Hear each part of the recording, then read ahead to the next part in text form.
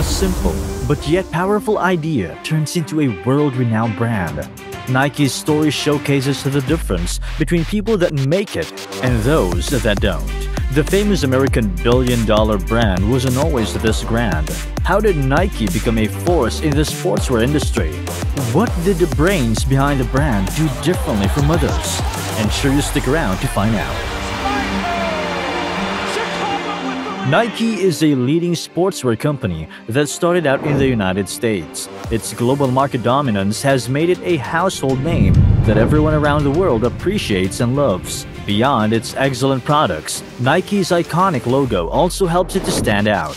The swoosh tick logo has increased in value and is currently worth $26 billion.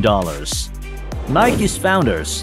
Nike was founded by sports coach Bill Bowerman and his former student Phil Knight in 1964, as at this time the company was known as Blue Ribbon Sports.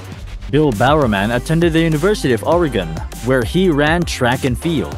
Bowerman played a vital role during the war by helping to negotiate a stand-down of German troops close to the Brenner Pass, just days prior to the surrender of the German army. After serving in the army during World War II, Bowerman returned to the University of Oregon as a coach, where he had a highly successful career.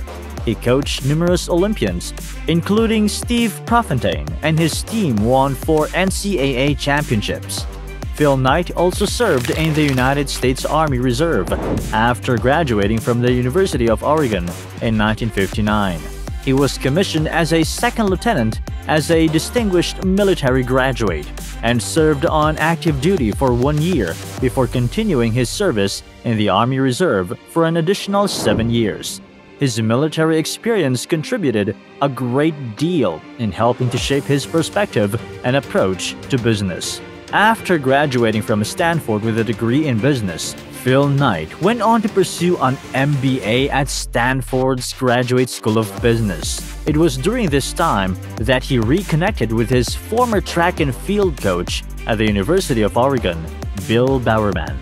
The two shared a passion for athletics and innovation, and they became fascinated with the idea of creating better running shoes that could improve athletes' performance. Bowerman had already been experimenting with different designs for running shoes, drawing inspiration from a local cobbler who helped him create custom-made shoes for his athletes. He was particularly interested in creating a shoe with a more cushioned sole that would absorb shock and reduce the risk of injuries. Meanwhile, Phil Knight already had an idea of selling Japanese sports shoes.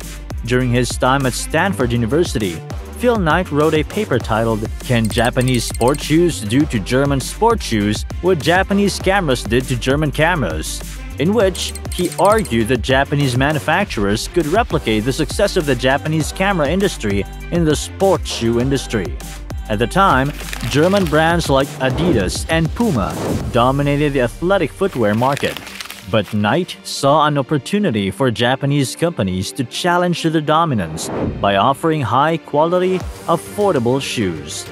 During a trip to Japan in 1963, Phil Knight visited the Onitsuka Tiger factory in Kobe and was impressed with their high-quality, low-cost running shoes. He began to import the shoes to the United States and sold them out of his car at track meets and other events. He sent some samples of the shoes to Bill Bowerman, who was also impressed with their design and quality. Blue Ribbon Sports is formed. Bowerman and Knight formed a partnership, with Bowerman providing design ideas and improvements for the shoes, while Knight focused on selling and marketing them. They founded Blue Ribbon Sports on January 25, 1964, with a handshake and an initial investment of $500 each. The company initially operated out of Knight's car and then out of a small storefront in Santa Monica, California. With the $1,000 that the founders invested, they were able to hit a sales figure of $8,000 within a year. But the very next year, it grew into more than double, $20,000. As it turned out, Bill Bowerman was the perfect choice Phil had made for a business partner. The exponential rise in sales resulted from Bill's reach in the market and the sports world. Bill Bowerman knew the right strategies that would help increase their sales. To make BRS more popular, Bowerman published a book in 1965.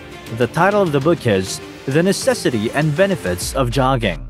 This helped in raising the sales of BRS shoes for jogging and running. With Bill's fantastic ideas, Cortez was launched into the mainstream line of sportswear. He also kept sending ideas back to Onitsuka Tiger to make improvements in the shoe-building process. This was another reason why the brand won the heart of the people. It was constantly improving. As jogging shoes became a popular trend with Bill's book on jogging, BRS shoes demand increased. At one point, the demand was so high that it crossed the supply figures.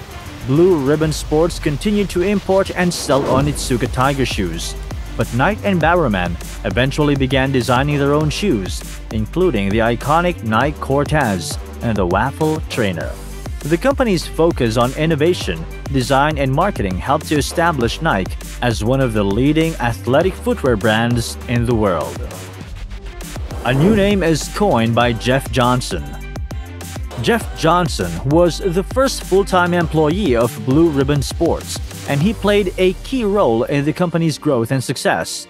He worked in the company's first storefront in Santa Monica, California, and later moved to the company's headquarters in Oregon.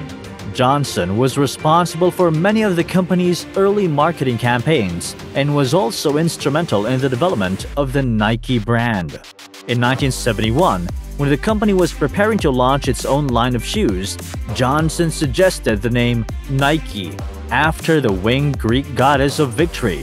The name was immediately well received by Knight and the other executives at the company, and it has since become one of the most recognizable and iconic brand names in the world.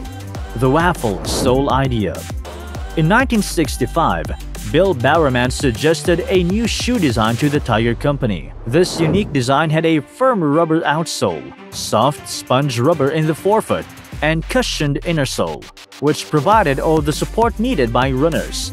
The shoe also featured Bowerman's innovative waffle sole, which he developed over breakfast one morning while brainstorming on how to give the running shoes more traction. Looking at the grooves on the waffle he was eating, Bowerman imagined how it would look like if it was inverted. To test his idea, Bowerman used the waffle iron. He poured melted urethane into it.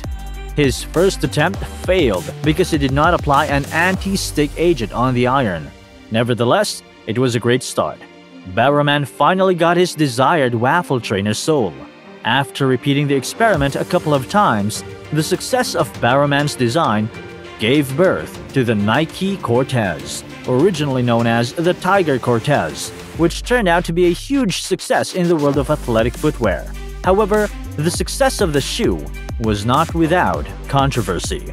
A legal battle ensued between Blue Ribbon Sports and Tiger over the rights to the design.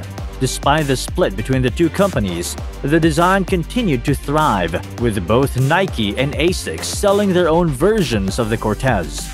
It's worth noting that the Nike Cortez has become a cultural icon beyond its athletic roots. With its sleek design and association with the hip-hop and streetwear scenes, the shoe's enduring popularity is a testament to the timeless appeal of good design. The story of this world-class company will not be complete without talking about the Nike logo, which featured a stylized swoosh design. Was created by graphic designer Carolyn Davidson in 1971. Davidson was a student at Portland State University and was hired by Nike to design a logo for the company. She was paid $35 for her work, which has since become one of the most recognizable and iconic logos in the world. After the company had grown to become more popular, Davidson was given more remuneration for her effort. Nike has indeed been involved in several controversies over the years, ranging from labor and human rights violations in its factories to accusations of promoting unhealthy body standards through its advertising campaigns. However, it is also true that Nike has managed to navigate these controversies and emerge stronger, thanks to its strategic communication and marketing efforts. Nike's story is undoubtedly an inspiration for many entrepreneurs and dreamers, as it demonstrates the importance of staying true to one's values and beliefs, even in the face of adversity. Which part of Nike's journey inspired you the most? Thanks for watching. See you in the next video.